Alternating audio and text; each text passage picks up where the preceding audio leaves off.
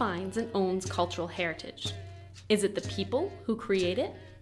What if heritage is being used in a way that is considered inappropriate or even harmful? Anthropologist Michael Brown explored these questions further when he asked, who owns Native culture?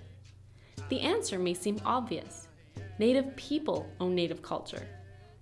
Dig a little deeper, however, and the answer is more complex, shaped by questions over what constitutes cultural and intellectual property, and whether it is appropriate to talk about owning culture or cultural heritage.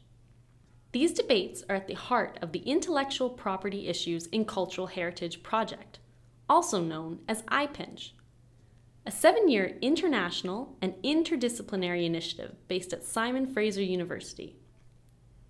IPinCH explores intellectual property issues that are emerging within the realm of heritage, particularly those affecting Indigenous people.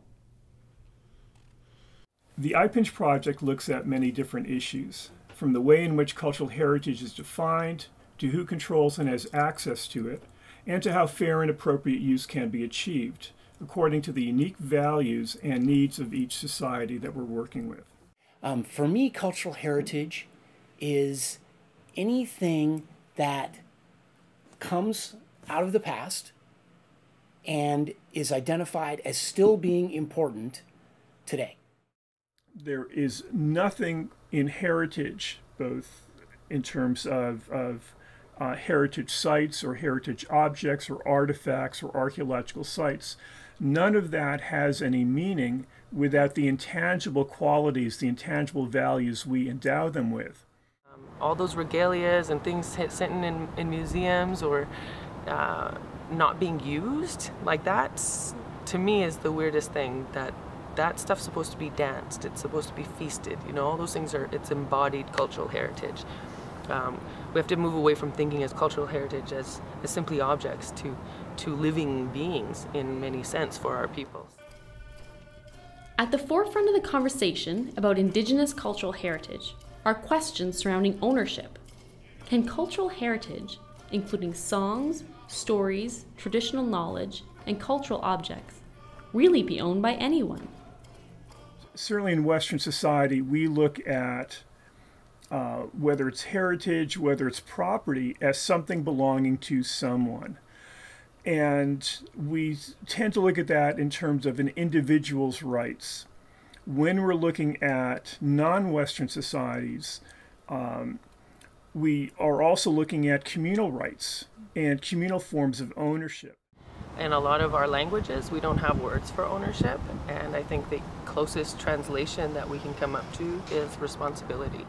The IPinCH project is an opportunity to look at issues relating to heritage, who benefits from it, who controls the process, in a way that really hasn't been done before at this scale. The IPinCH research community includes over 150 members worldwide, ranging from a core research team, over 24 partnering organizations, to students and associates. IPinCH funds 15 community-based initiatives around the world, including in Canada, Kyrgyzstan, the United States, New Zealand, Australia, and Japan. In each of these community-based initiatives, specific issues relating to intellectual property and cultural heritage, as identified by the community, are explored.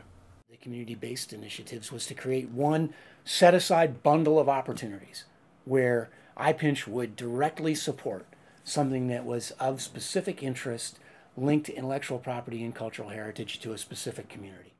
You know, the community is in the driver's seat of the research process. And this is one of the unique things about IPinCH that really lets it stand out from many other large-scale research projects like this. IPinCH has done something quite exciting in bringing together this interdisciplinary network of scholars working in collaboration with community partners, and funding the development of case studies has really done a lot, I think, for both people in the network and those who are viewing the work of IPinCH to create new ways of thinking about collaborative research. So in doing this, I think IPinCH has really validated a lot of these practices and shown how important they are for negotiating the unequal relations of power that have really defined research with Indigenous people, and continues to play a role in contending with issues around ownership and control of cultural heritage in the digital age.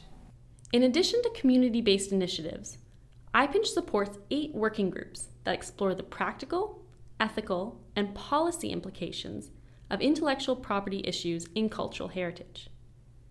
Another important objective of the project is to support students who are working on these topics. One thing that I've really felt strongly about since I've been involved is being treated like a colleague and an equal by the members of the steering committee, but also by the other senior, academics that are involved in the project. We are developing a tradition, I hope, of greater engagement with communities in whatever discipline we're working with.